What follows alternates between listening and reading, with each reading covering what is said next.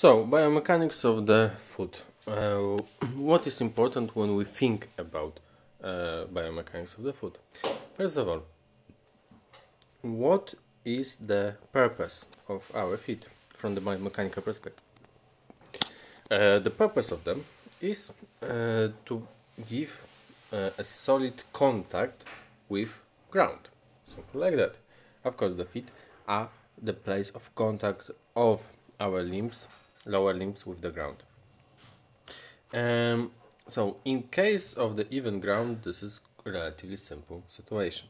However, we were evolved in situations that we needed to run on severely uneven grounds. Yes.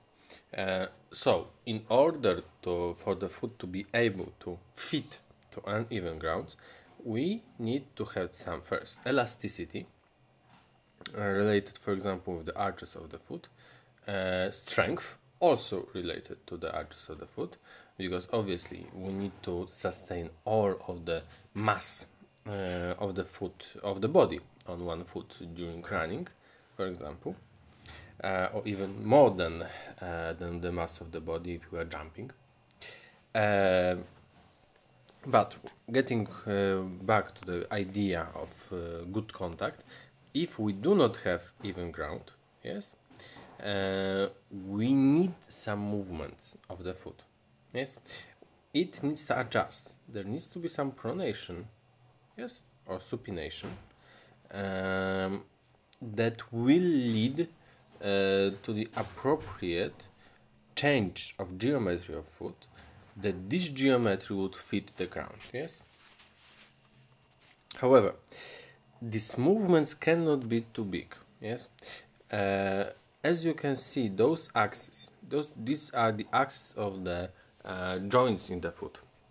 Those axes are not perpendicular to the movement of the foot generally. Those axes will lock each other. Why it's important? It's important because thanks to this obliqueness of this axis, those joints has limited mobility. Is it good or bad? Of course, this is some trade-off.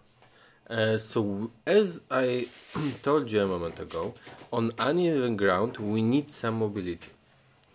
But first of all, the foot is an organ, at least part of the body, that is sustaining all of the body weight. So stability is of the paramount importance, even more generally than mobility, at least in most cases. So in order to get this trade-off, yes, so to limit the excessive mobility, so to gain stability, we have those oblique axes. Okay, I suppose for the rest it's quite clear. Thank you very much.